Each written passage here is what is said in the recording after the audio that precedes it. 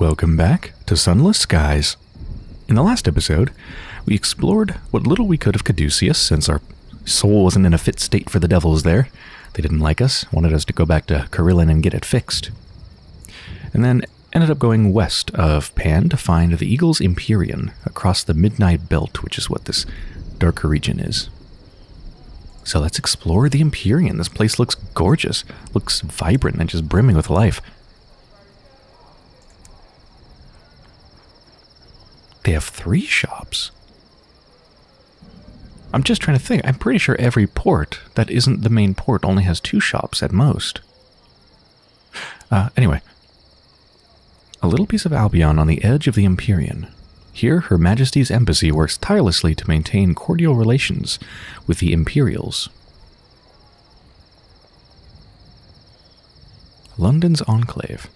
Her Majesty's Embassy dominates this little street, but the eagle stands above the lion and the unicorn on the street sign. London and the Khanate work together to enter the High Wilderness, but their alliance since has been tenuous. It's preserved only by desperate diplomatic endeavor and a number of carefully preserved fictions regarding what the other is up to. Let's get a port report. Eagle's Empyrean is a bastion of light in Eleutheria's dark. Beyond the antique facades of the Lane of Lions and Unicorns, the Empyrean rises high in steel and blue light. The constraints of its location necessitates that the Empyrean build upwards. Careful porticos give way to expansive temples and crowded markets. People live cheek by jowl. Light is precious and easily lost. Power is conserved carefully. When times are bad, whole districts go dark. It would be easy for hopelessness to seep in. The Khan occupies his people with festivals, celebrating his people's history of the old Khanate, and constant technological innovation. To be idle is to be afraid here. The Empyrean is busy at every hour.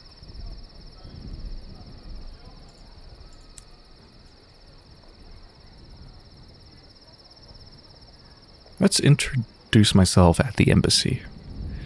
They might be glad to receive news from London. Few captains dare venture into Eleutheria. You can get a visa here required to enter the Empyrean proper. Oh. A brisk welcome. The embassy is a fine example of Georgian architecture. Inside, the elegance gives way to a pandemonium of desks, where bureaucrats minutely scrutinize their correspondence. Any mistake could trigger a summons to the Khan and the possible expulsion of the embassy. Each is hunched with age, with hair as white as lustrum snow. The ambassador's secretary is assigned to handle incoming captains.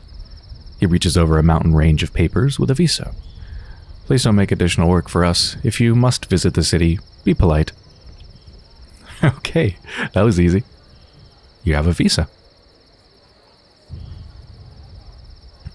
Enjoy respite at the Maiden and Unicorn, a tea shop on the edge of the lane, as close to home as one can be in Eleutheria. No matter how hard the decor tries, it can't mask the darkness visible from the window, nor soften the electric light of the Empyrean moon. Still, off-duty diplomats congregate around the triangle-cut sandwiches. They drink steeped tea with translators, attachés, and runners. The Maiden and Unicorn is also popular with citizens of the Empyrean. Some come to sample the latest London cuisine, others to do unofficial business with London's embassy. Others, like everyone else, just come to get away from the dark. Let's ask about the transit relay to the Reach. Yeah, so this is the place beyond the Midnight Belt that the Cypress King told me could take me back to the Reach, since this one is not working.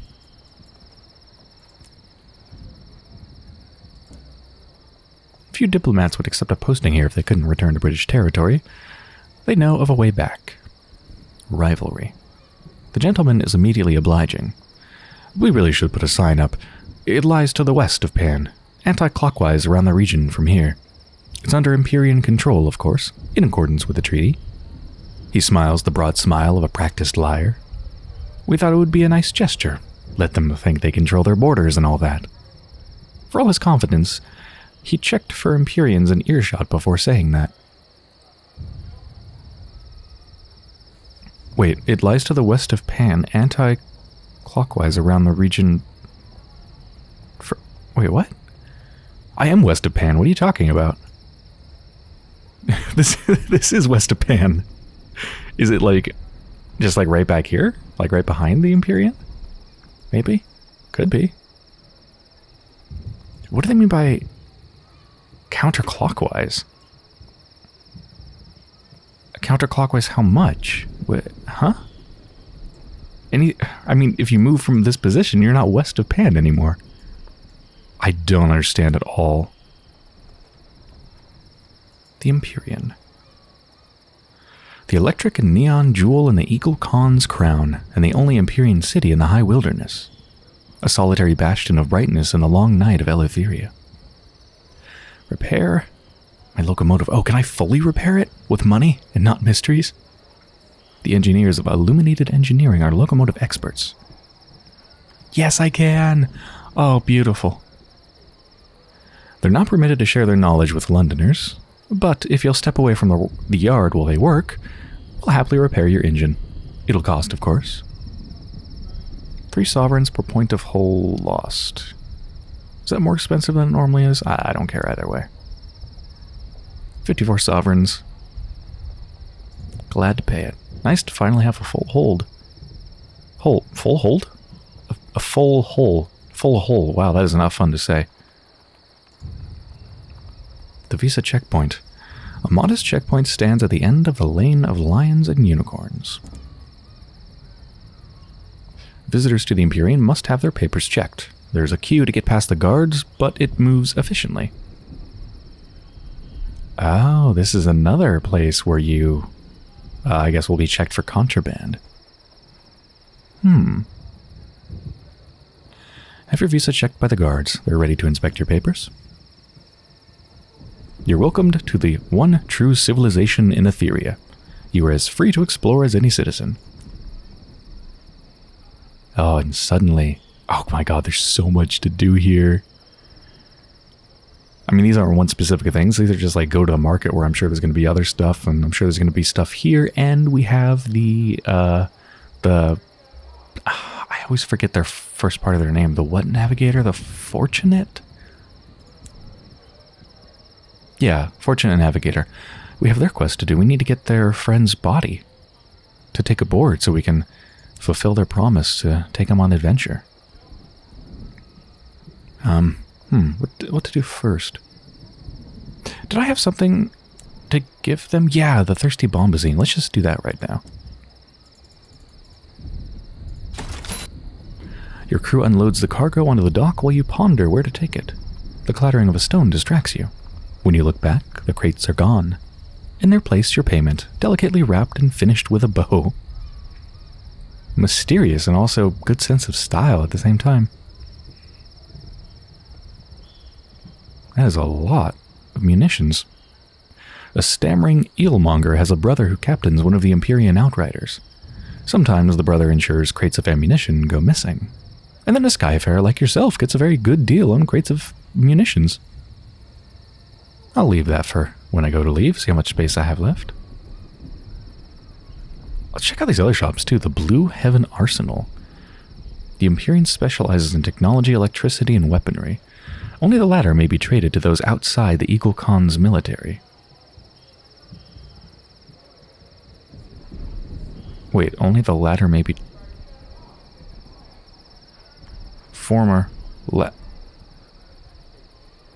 Is it... I think they messed this up. Technology, electricity, and weaponry. Only the latter being weaponry.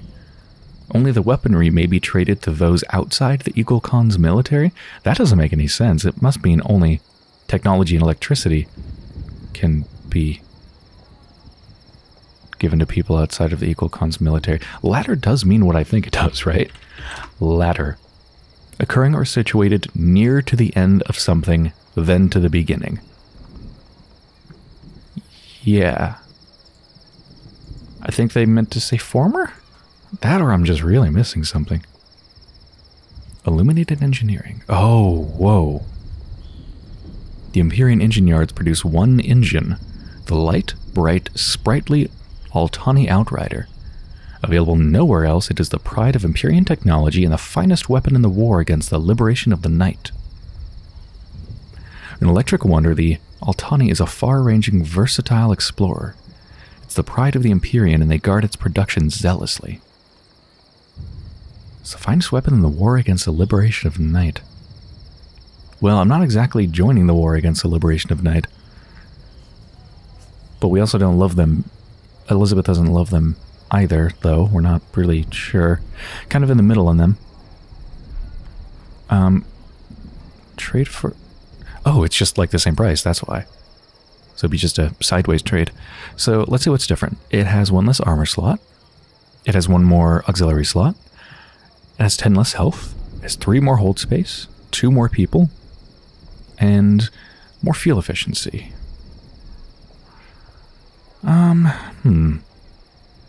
One less armor plus less health equals quite a bit less health. But it does have a heavy weapon slot.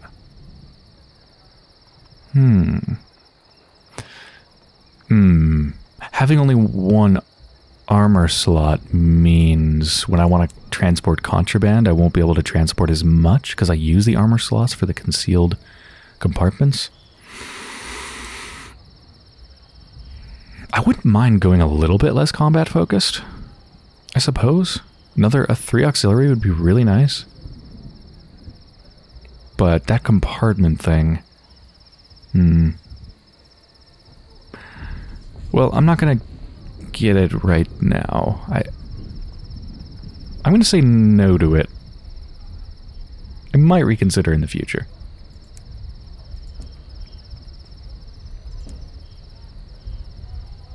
Let's do the Fortunate Navigator's promise. Journey towards Borogerl Graveyard? The Fortunate Navigator knows the way. Best not tell the guards where you're going, however. Yeah, hey guards, don't mind me, we're just gonna take a body. Tourists have no business in graveyards. Gawping at tombs is a peculiarity of the British, viewed with suspicion. Each street is lit by evenly placed electric lights. The light is cold and casts hard shadows. Empyrean citizens hurry by in silks and cloth. There's always somewhere to be in the Empyrean. All who live here work. There's no space for idleness. Spot a bespectacled official. An imperial man has been following you since you left the lane of lions and unicorns. An offer for information.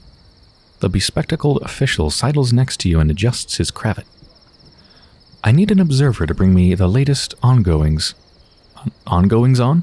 Ongoings on. In Eleutheria. A traveler would suit my purposes very well. Perhaps we could discuss it over a little tea and a friendly game of mahjong. There's a little park on the lane of lions and unicorns. I'll be by the rosebush. Walk away. A rosebush? The gentleman must be a member of the Rose Without Thorns, the Empyrean's foreign office. He wishes you to spy for him.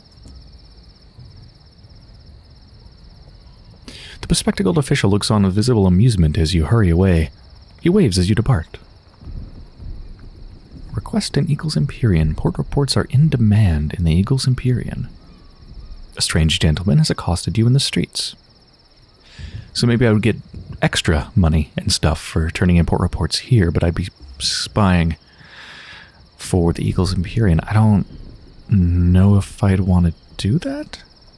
I don't have any particular feelings about the Eagle's Empyrean right now. Enter Borogerl Graveyard. Oh, but before that, the graveyard is at the end of this quiet street. Not many people travel here. The electric lights are fewer, barely keeping away the dark. Some of the stone tombs are as small as a locomotive's brig. Others are large as bank vaults, with walls twice as thick.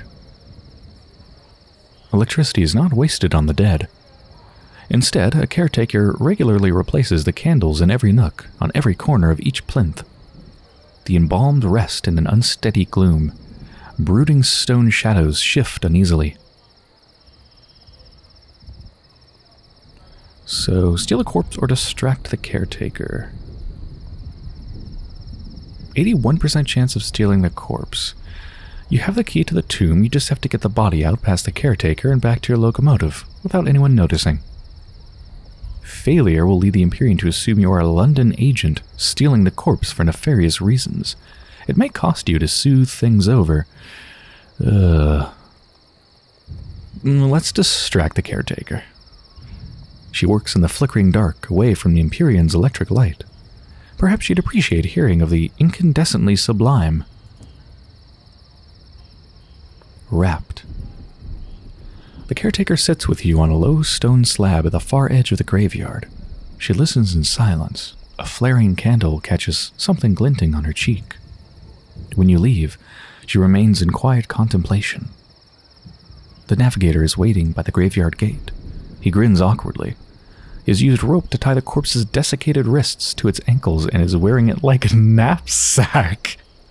The corpse's head lolls against his shoulders, its embalmed face almost restful. Back at your locomotive, the navigator meets your eye, then bursts into incredulous laughter. What the fuck? That is so grim and weird and funny. Used a rope to tie the corpse's desiccated wrists to its ankles. I'm just picturing that, and is wearing it like a knapsack. What the fuck? And that's their friend.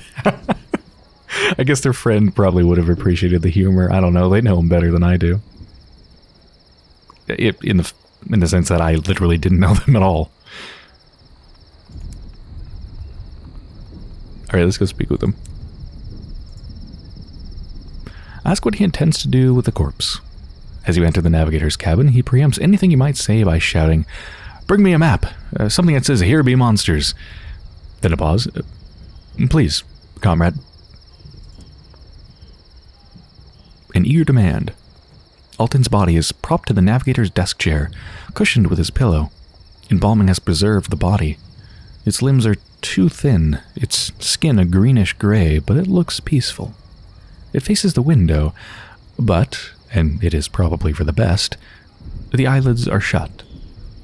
The navigator talks while he works, scrolling circles and routes on your chart. King Gesser was a slayer of demons. We must battle a monster of the skies. Something fearsome. Maybe a senior scrivener, a scornfluke, or one of the undeparted. Something worthy of a song. The map he returns to you is so enthusiastically marked that it is unusable. You only need kill one monster. Oh, we lost an unlicensed chart. Oh, you ruined it with your scribblings. Okay, scornflukes, senior scriveners, or undeparted. I'm sure we'll run across one pretty soon.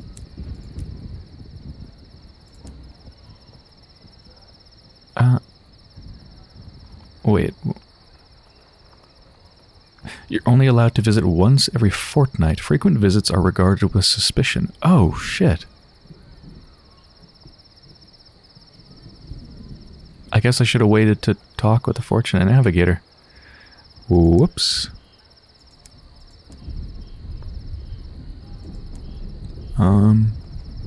Oh, right, the bespectacled official. Can I just, like, get another visa? Can I get, like, a special visa?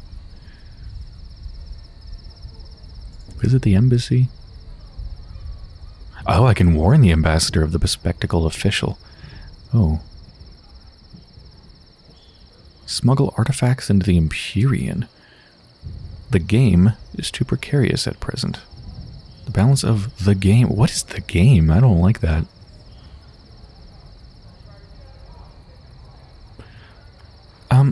Let's ask how we might help the embassy. Perhaps the ambassador has some special requests. The House of Rods and Chains. The ambassador swirls the brandy in his glass. London is entirely open with her imperial allies. That being said, if we had illicit eyes in the field, I imagine they would have had difficulty getting reliable reports from the House of Rods and Chains. A shame. I have money put aside for exactly that kind of information. House of Rods and Chains lies to the northeast of Pan. That's a very interesting name. House of Rods and Chains. Northeast, so it's like here. The bespectacled official. He greets you at his customary table in the park, wearing a warm smile so genuine it must be practiced. Ah, comrade. Will you join me in playing my favorite game? Oh, that must be the game. It's clear he's not speaking of mahjong, though the table is set and ready for a polite round.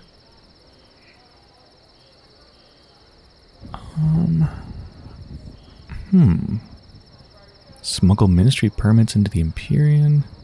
Must be more popular with the Empyrean. Well, let's do the first thing. Play a game of mahjong with the official. The air is warm, the tea is hot, the moon is burning bright. The unspoken business of spycraft can wait. A quiet moment. The official offers you 2 teas, one more suited to the English palate, the other to that of Empyreans. There's value in being comfortable with both sides, he says. I spent some time in London myself many years ago.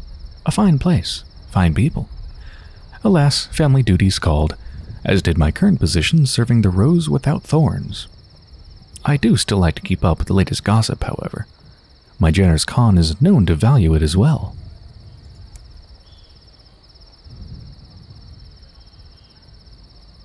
Exchange plaques from Dowser engines for money. So the Dowser engines were the fanatical Liberation of Night people.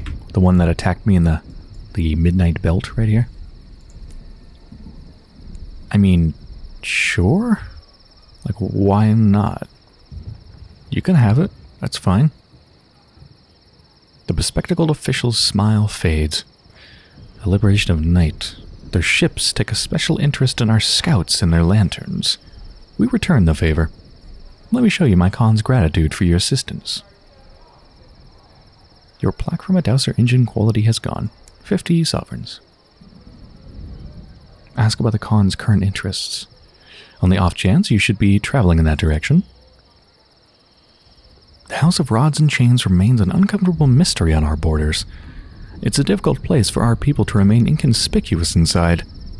Perhaps you could be my eyes. The official carefully places a mahjong tile onto the board. Your move. Both the bespectacled official and the London embassy will pay for this report. Well, okay, I don't have any particularly strong feelings about the Eagle's Empyrean, which means I mean, Elizabeth's like, sure, you want to pay me for this stuff? Yeah, I don't care. It's kind of what we do. Gathering the sorts of information. We're definitely not going to work for the London embassy. We're not doing anything with London and Her Majesty, Her Renewed Majesty. Hell no, but the Empyrean? Sure.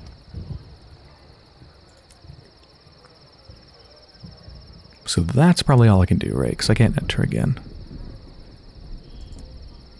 Enjoy another respite. It's the same respite as before. No, not repair. Just wanted to double check that 15 days haven't passed in the last 0 days. No, indeed they haven't. I'm thinking the gateway to the Reach might be reached from inside of Eleutheria. So I can't check again until 15 days have passed and I can go inside of it. But then again, no, right? Because you always have to pull into a relay. I'm going to look behind Eleutheria because the one person who mentioned it's to the west of Pan, counterclockwise, made no sense. Let's just look behind Eleutheria. Maybe it's there. And I guess I'll buy as many of these as I can.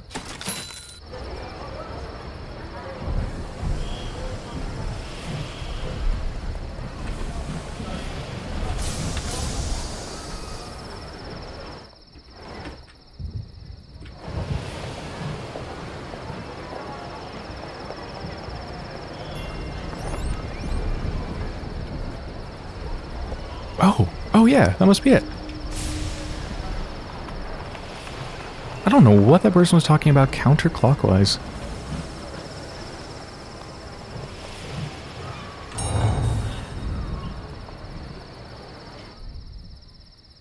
This one leads to the Reach, the tentative domain of Victoria. The Empyrean has staffed the relay with smartly dressed officials with military bearing. Londoners, of course, may not travel on the magnanimity of the Eagle Khan. You will need to pay. Present yourself to customs. Wave through. Okay, Yeah, actually, I'm just going to go to the Reach right now, because I do have a couple things to do there, the biggest of which is I need to go finish the the Regent's Grave quest. It's been a year. It's been a little bit more than a year. So we can travel with 200 sovereigns, or 3 crates of munitions. Yeah, I guess that's a little bit cheaper. We could do with a top-up of munitions. We're experiencing a temporary scarcity. The official smiles. Temporary. Okay, what are you going to do with them? Have fun. I think this is the same description that we see pretty much every time. It's not the date that it was. Yeah, it's been, I think, 2 or 3 days.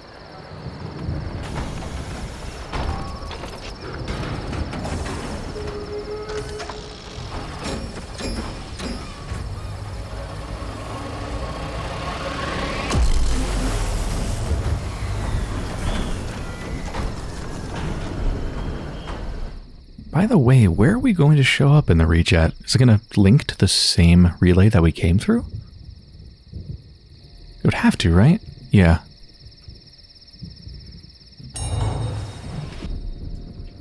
Good old Reach. I guess I should go right back to New Winchester? I mean, I don't have to. I could just go straight for Trader's Wood. Let me see what other stuff I have to do here in my journal. I actually only have 2 quests, really, in the Reach. Of course, the Regent's Grave alone is worth it, but the other one is to deliver a Christmas card. I don't know if it's really a Christmas card or a secret message or what, but deliver a quote-unquote Christmas card to Polmere and Plenty's Circus. That's from the Winter's Reside, I think it was called. The one of 3 groups in Pan that I'm trying to join. So let's head over on over to the circus, and then I guess I'll go over to New Winchester. I'll be so close at that point. I might as well restock.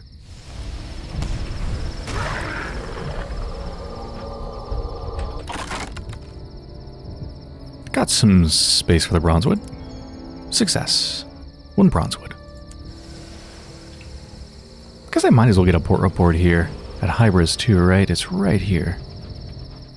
Oh, I don't think I can get a port report. But let's have some shore leave, join the crew in their song, reduce terror by a little bit. Yeah, tried all that. It doesn't work. Oh, hey, bargain. Now off to the circus. Unsettled dreams. The sky of your dreams is blazing gold, crowded with suns. So we've seen that before. Once again, seek company with the incognito princess. Failure for the 20th time. Problem shared. Had the same dream. Hello, good old Polmere and Plenty's. New arrivals, listen to their stories. Free tickets. Whoops, didn't mean to do that again. I guess we still have a port report from them. Let's attend another performance, get some more stories. 4 sky stories, a vision of the heavens. Visit the amusements. Let's keep doing that until my terror's completely gone. Although, 14% is low enough because it's going to go down once I go to London. Probably down to 0. The card is addressed to something I can't pronounce at all. He's the cleaner at Polmere and Plenty's. You find the man by the animal cages, sweeping. So I looked that up. That is apparently Welsh, which according to Google Translate, this translates into the Welsh speaker. So it's not addressed to like an actual person, just the Welsh speaker? Or wait, actually, no, people in this world don't really have normal names. So actually the Welsh speaker is probably their name, yeah.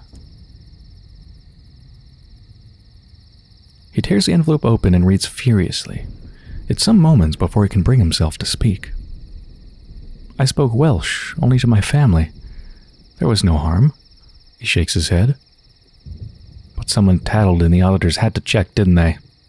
The auditors even agreed. There was no harm. Not that anyone believed me.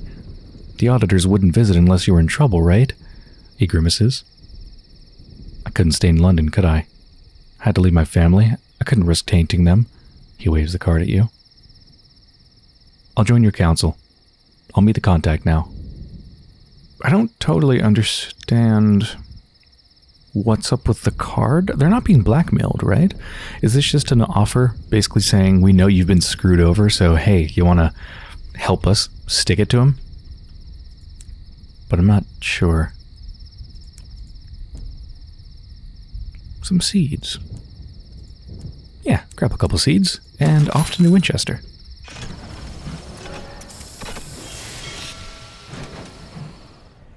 Back at New Winchester now. Went ahead and repaired my ship, and yeah, just entering here reduced my terror to 0%. I'm going to do a couple quick prospects, because I just had a look, and there's actually 2 prospects for Port Avon. One for 5 bronzewood, and another for 3 seeds. Unfortunately, I only have 2 seeds in my bank, but hey, it's something. And Port Avon is just right down here. And as you probably notice with these concealed cavities, I'm intending to go up to Titania too, get some more firkins of red honey. At Port Avon now. Did all the basics, got a port report, all that good stuff. Let's give him the 5 bronzewood, that's going to be a good profit. And a couple seeds. I'm just going to get rid of the prospect now, I don't want to carry this thing around. And they have a bargain for 5 ministry approved literature, which is really good. I always need this stuff. Oh, I can't fit it all. I'll just dump one of the fuel then. That's fine. Oh no, it's the dog who is too large. They are in the driver's cabin. The locomotive shudders and shakes like a racehorse on the cusp of their last great adventure. You enter to find the driver strapping goggles to the inadvisably big dog. He won't leave, the driver shrugs, scratching behind an ear. Since he won't leave, I decided he might as well be properly equipped. It was an effort to get him to sit still, and he's showing no sign of leaving.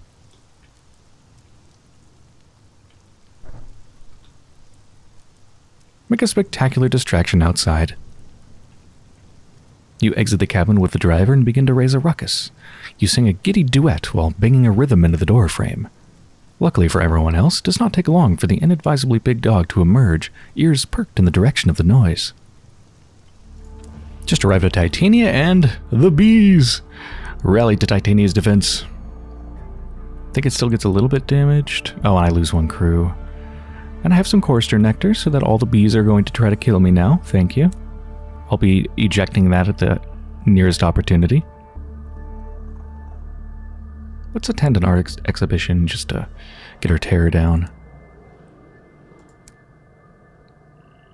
Get a port report. To assist with port repairs. Pay for all port repairs, which is going to cost all of 10 sovereigns. Very impressive donation. You can pay for the broken bench. It's like, one of my crew died, but apparently the only damage to Titania is just something you can fix with 10 sovereigns.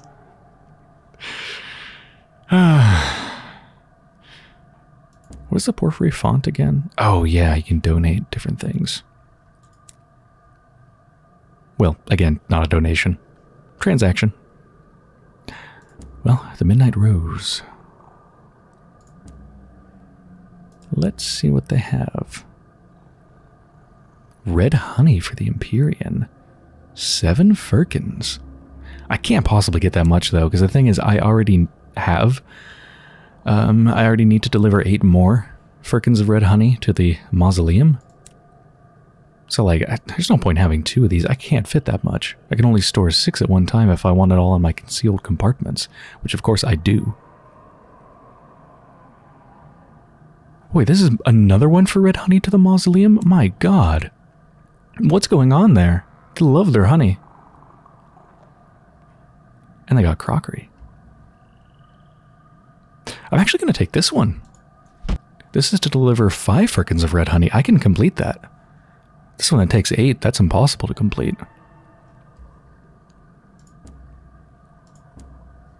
So, yeah, 6 places. Let's buy 6 of these. course, there is a temptation of the honey. I might lose some. Should I buy one more just to be sure? I'll buy one more, because I might lose it on the way to leaving this place, but I'll have to ditch it if I still have it by the time I get to the relay. Yeah, that's fine. And I can't use this, right? No, fail 75 plus. Okay, well I got one more spot in my hold, so let's grab some crockery. I just leveled up from killing some bees. I was going to eject the honey, but then I thought, I can take the bees so easily. I'll just hold on to it. It only takes 3 of my secondary rockets.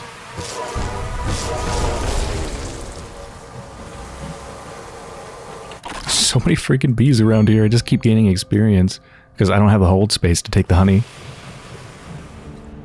So I'm just on my way to the nature reserve. I keep taking detours because I'm like, you know, oh, I'll just go to the circus and then New Winchester. And then I thought, oh, wait, I could smuggle some stuff. So I'll go to Titania. And then I'm at Titania. So I think, well, I'm so close to the nature reserve and I have all those research things to turn in. So I just keep doing more and more. Anyway, I made it all the way from here to here. And we already have the temptation of the red honey.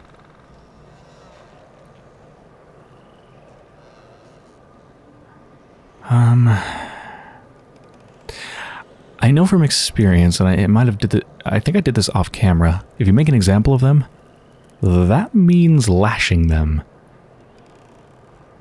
I don't think Elizabeth would do that. I think that increases terror, but I don't think you lose any of the honey? Or maybe you lose like 1 honey?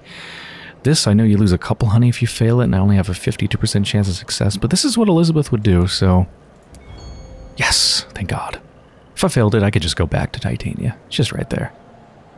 The guards do an excellent job of keeping the precious honey safe. There are no more incidents. Let's turn in 1,000,000 things. I'm going to be so rich. Wings of a chorister bee. 300 sovereigns. Ants from a homestead. 300 sovereigns. Sample of hybris pus. 300 sovereigns. Stomach of a cantankery. 250 sovereigns. Titanian cutting. 250 sovereigns. Fungal crinoline from a mushroom meteoroid. 300 sovereigns. Pen of a scribe spinster. 400 sovereigns. Jesus Christ. I almost feel like I'm like exploiting it by using it, but I mean, it's here. It's not an exploit. It's just... I feel like you should only be able to do it a couple times or something. It feels overpowered, honestly. How much money do I have now? Almost 10,000. Wow. That's almost enough money to buy one of those other super ships. Wow. Am I actually going to buy another ship already? Okay, anyway. We're done here. Now I think it's time to actually go to Trader's Wood. Yeah, nowhere else I want to stop. No, definitely not. Let's go. We have arrived at the forest's edge at Trader's Wood.